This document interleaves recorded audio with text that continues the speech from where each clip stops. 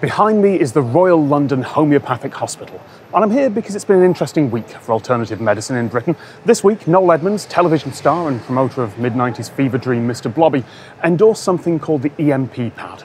It's a yoga mat, and its inventors claim that its very low-intensity electromagnetic fields help cells in the body function. Now, I'm not going to go into loads of detail about the evidence for the pad. I'm very sceptical, but there are early studies that say carefully applied specific electromagnetic fields may actually do some good. I know, I was surprised too. And okay, a yoga mat probably isn't going to work like that, but there are devices using EM fields that are working well enough that insurers are starting to pay for them. I'll also skip over the insulting reaction that Noel Edmonds got from people on Twitter, particularly after he told someone suffering from cancer that it might be because of their negative attitude.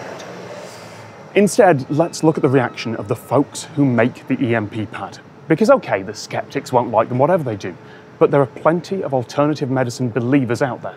Surely the company would welcome a celebrity endorsement. No. At the top of their website, in big letters, they disavowed Noel Edmonds' statement entirely. Nothing to do with us, they said. And the reason was, he'd claimed they could help cure cancer. Now, across Europe, advertising prescription drugs and medical treatments to the public is banned. They can advertise to doctors, sure, but those American drug adverts with a list of side effects just don't happen here.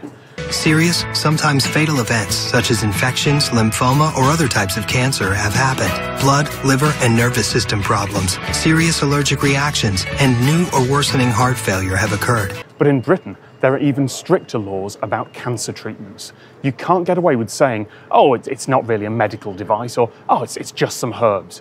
If you sell something to the public saying it can help or cure cancer, you can be prosecuted, even if it does cure cancer. The idea back in 1939, when the law was passed, still holds true today. Sell your cure to doctors. If you give them an alternative medicine that works, with enough evidence to convince them, they'll start prescribing it. And you, the person who discovered it, you're probably in line for a Nobel Prize. And if they don't start prescribing it, well, it probably doesn't cure cancer, does it?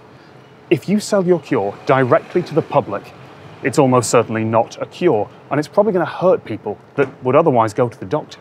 With this law, no one has to prove that your cure doesn't work. They just have to prove that you're selling it without going through someone qualified. Noel Edmonds was in the clear when he said this cures cancer. I think he's irresponsible, but he can believe that, and he's not selling any yoga mats himself.